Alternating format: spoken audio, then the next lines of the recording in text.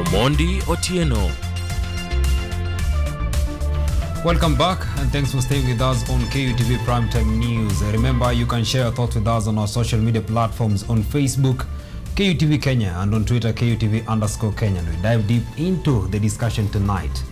No one is born a good citizen and no nation is born a democracy. It is the youth that give any society its dynamic core.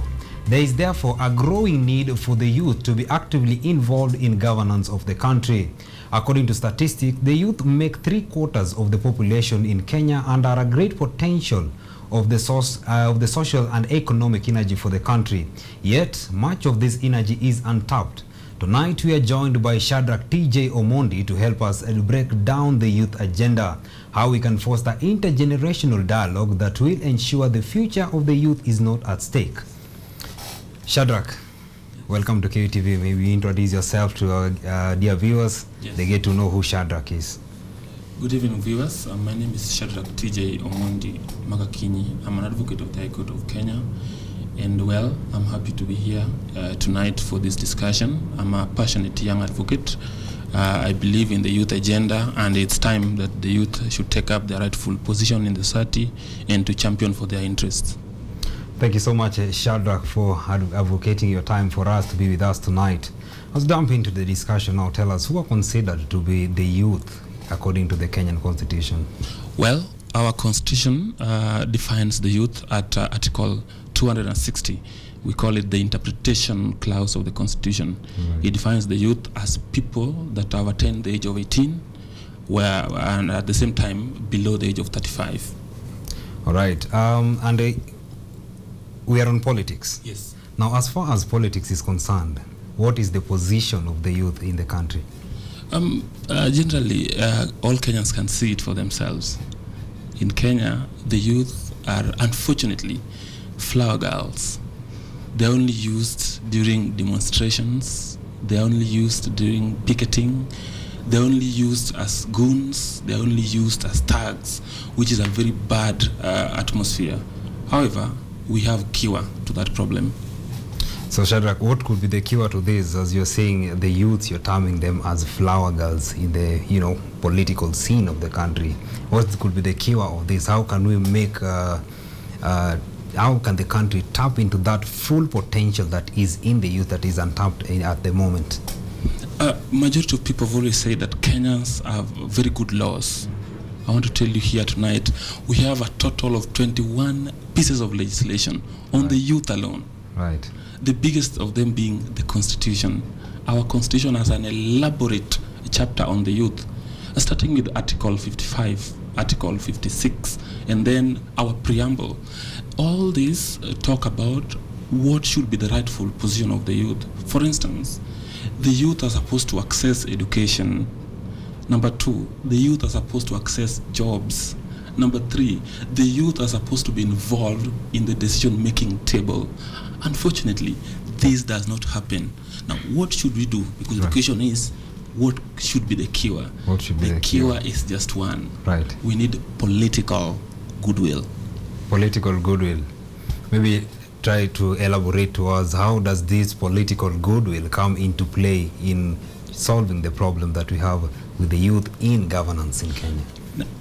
Good question. Like I've explained, we have a lot of legislative framework, a very good elaborate legislative framework for the youth. Right. We have the Constitution, we have the National Youth Policy, we have the Ways of Fund, we have the Women Enterprise Fund, we have the Public Procurement and Asset Disposal Act. Now, all these legislations, for us to get their fruit, we must have somebody at the helm that will ensure that the youth access this. Now, this is what we call political goodwill. Now, we need a government that is responsive to the needs of the youth.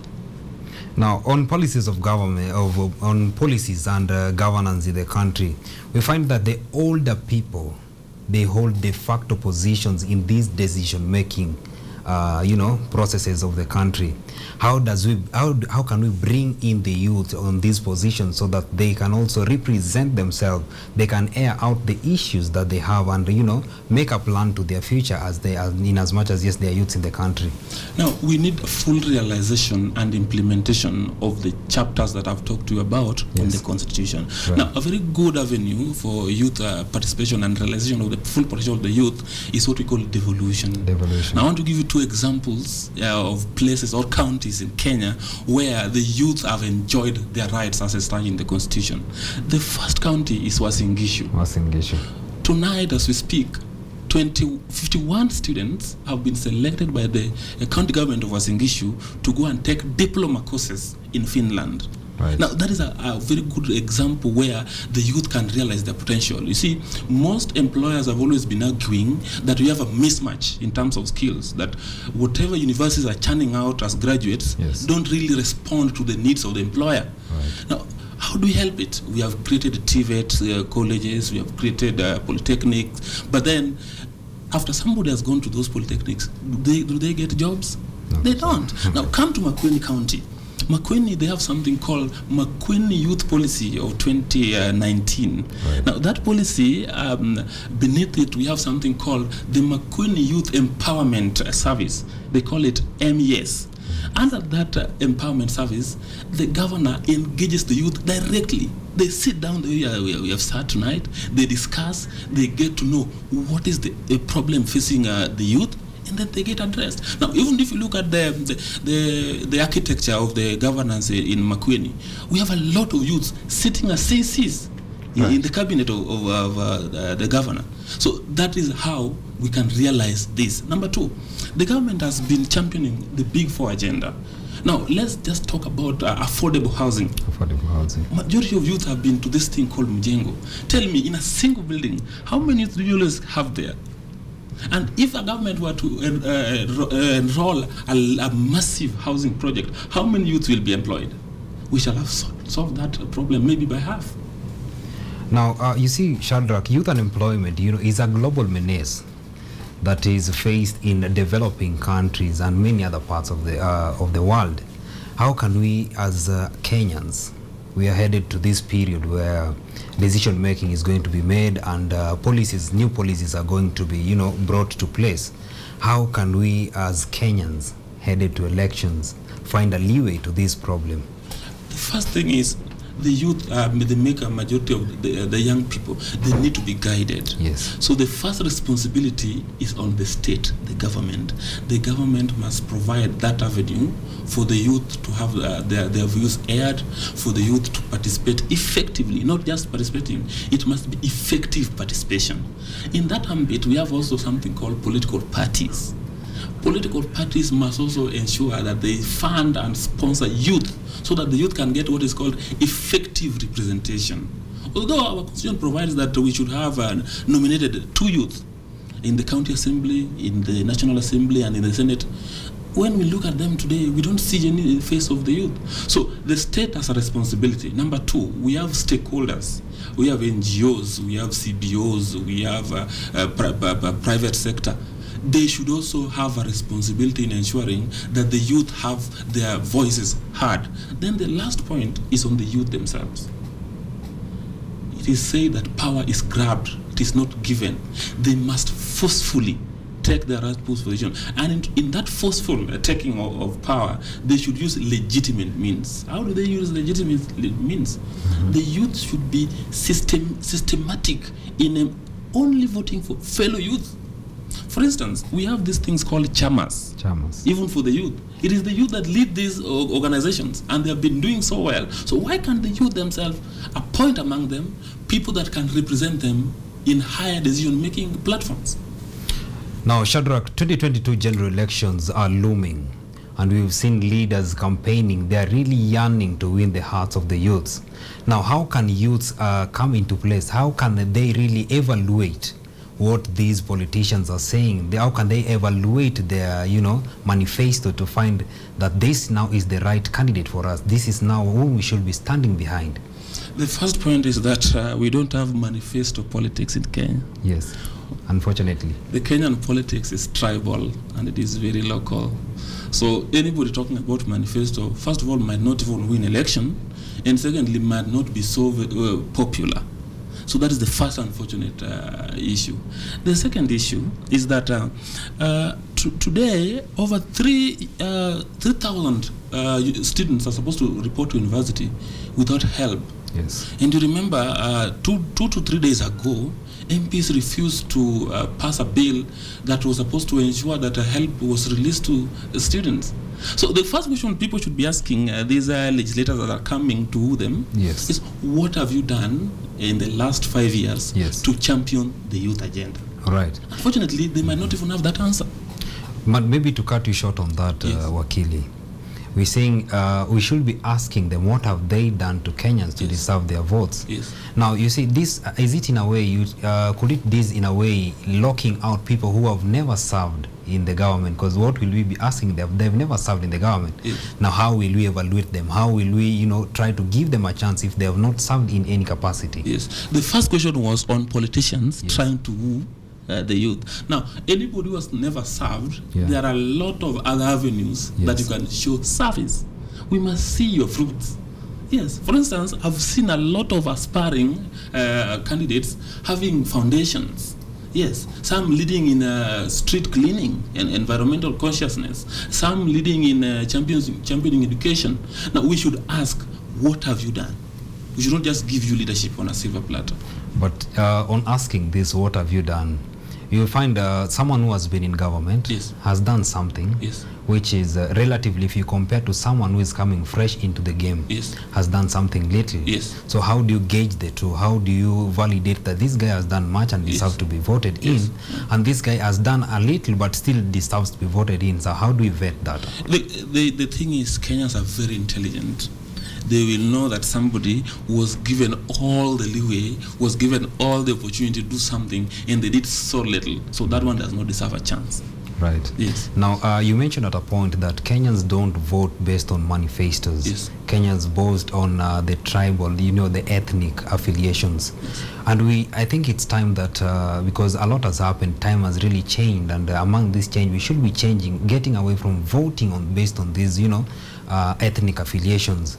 How do we get our youth out of this? Because there are people who are, easy to learn, people who are, they can bring change to themselves and to their future generations. How do we get them out of this voting based on political, ethnic affiliations? That one will take time. You see, there have been candidates that have been running for elections since '97. They might probably be running for elections in the next 20 years. And most of them are heavily loaded in terms of political capital, in terms of finance, in terms of popularity. So getting them out of the scene will take a tall order. Probably it might need a revolution. Now, the only thing the youth can do is to take the systemic step that I was talking about to decide to only elect fellow youth. That one might change it. But if we continue recycling the old guards that have been in the political scene, then it will take a long time. Unfortunately, several years before we could get into politics of policies and manifesto. For instance, let me ask you, you've had the current government, they had a very good manifesto. Yes. For instance, they had a very good manifesto on the youth. The first thing they said is that they were going to connect all major cities to Wi-Fi. Secondly, they said that they were going to get us a total of 9 stadia. Another thing is that they promised 1 million jobs. How many of those have been fulfilled? Very few. I don't want to speculate on that, but Kenyans are, as you said, Kenyans are intelligent. Yes. Kenyans are intelligent. So they will make the right decision. They will make the right decision. Yes. Now, you've mentioned something at some point that we have leaders who have run, for political seats from time, should we say time immemorial? Yes. And they can still run for the next 20 years. Yes. Now, how can the youth get a chance also to, represent other youths on this? Because you find even on the apex position in leadership in Kenya, there's an age limit. Yes. That means, what is the age limit? And this age limit, I guess, it's really limiting youths in coming into play on these positions. Don't you think our policies, in a way, they also limit the youth on the potential, on what they can do to themselves and to their future generations? In fact, our 2010 Constitution has not placed any age limit. An 18-year-old young man can run for president. Right. So there's no age limit. So the only question that we need to ask ourselves is which kind or which crop of politicians have the best interest of the youth. Perhaps if we place a better government, a government that has the goodwill to champion the interests of the youth, a government that, for instance, will ensure that in their political party they have youths, or a government that will ensure that in their legislative agenda they have youths nominated, yes, or in their politics they also sponsor youths to run for seats, then that perhaps will be the best government for youth to rally on. But if we leave it the way it is, total mess. Total mess. All right, maybe Shadrach, now that you are in the legal sector, you might be having a third eye than what for us, we are practicing on different fields. Yes. Have. We've seen coalitions being formed ahead of these 2022 general elections. Now, can you help us maybe try to evaluate which coalition, or rather which leaders who are championing for the top seats have something good for the youth, that at least the youth should give them an ear to listen to what they have? Like I said, most of these people who are running have been running for seats since time immemorial. So there are some of them have track records. Some of them they have stood steadfast in whatever they believe in over the time. Some of them have also developed an ideology over the time. But as we speak tonight, right, there is no coalition that has been formed. There's no political party that has written a manifesto for us to evaluate, and a lot of those candidates have also not declared perhaps whether they're running for president or not. So maybe we give it time, a month or two, then we shall come back and evaluate them. But time is running out, because yes, you see 2022 general elections, they're not so far from where we are right now. Yeah. That means that there is something that needs to be done. Yes. At least we need to create an avenue to educate the youth on one or two things. Yes. Yeah, so how do we come in? Like, you are in the legal sector. Yes. What have you done so far, or rather what are you doing, yes, to ensure that the youth within your circle are making the right decisions politically? Yes, I've engaged in a lot of activities. First of all, there's an organization that champions the rights of youth against violent extremism. I've participated in such forums. I've also participated in forums like we've always had the International Youth Day, where the youth sit at safe places to discuss issues such as early pregnancies, such as drugs, such as crimes, such as their own participation. Secondly, I've also been involved with NGOs that address various capacity building issues for the youth. So far, in my small way, I've tried to champion the youth agenda. That's so great of you, Shadrach. Now, still on politics, we are seeing, I would want to come back to the policies. Yes.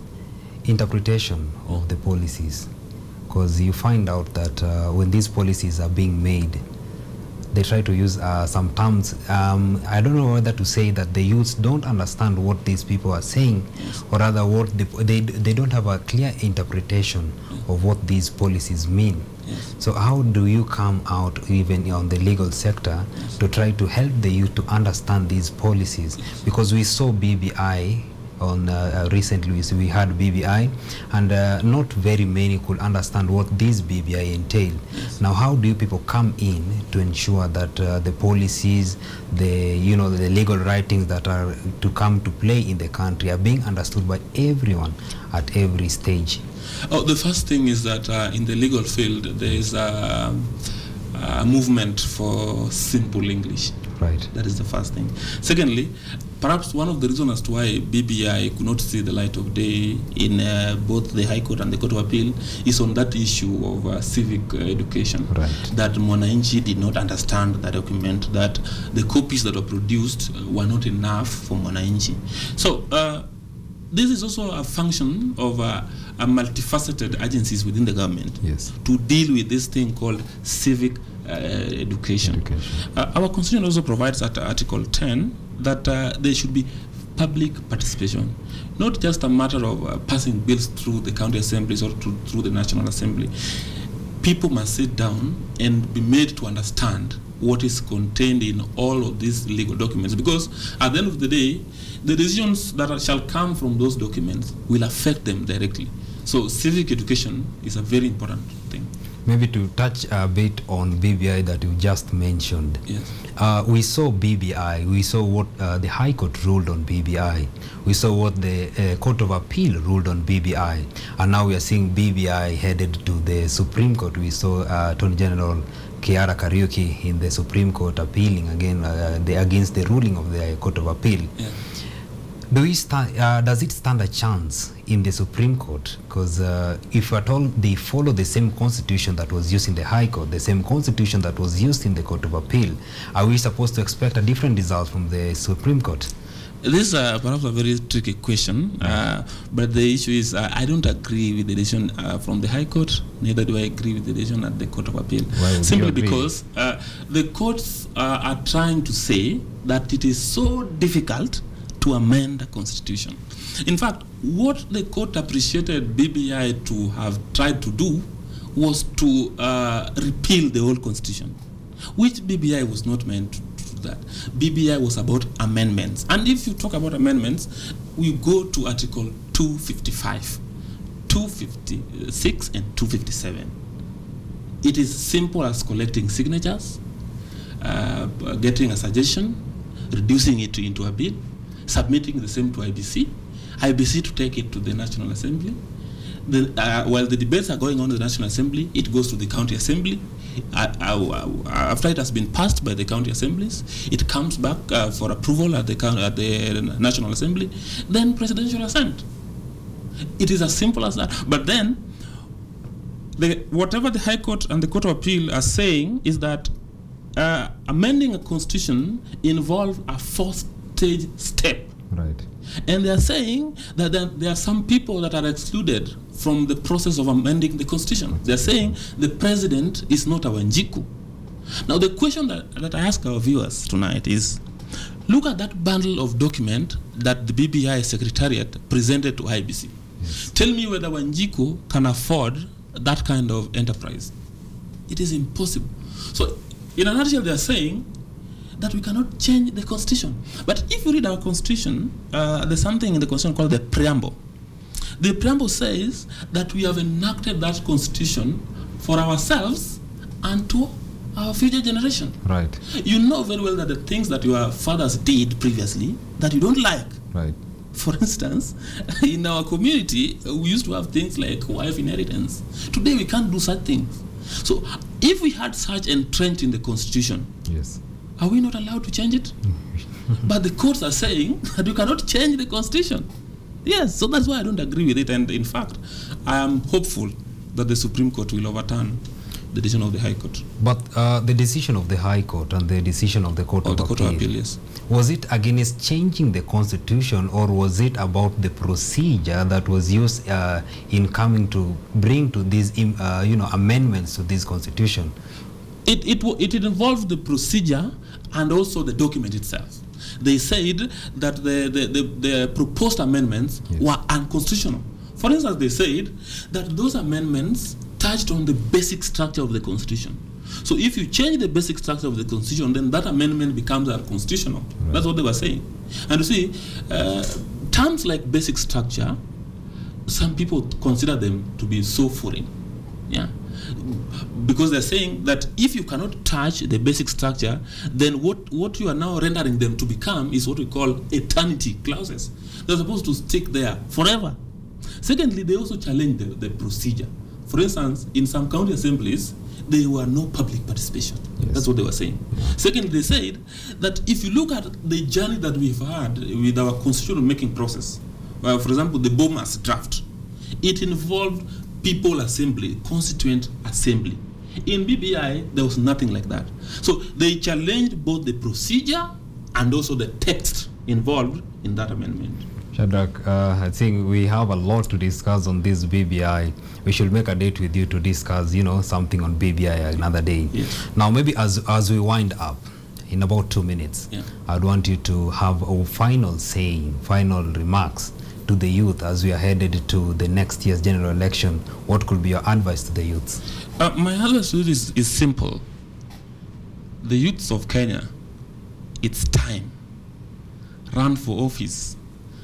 Believe in yourself. Support one another.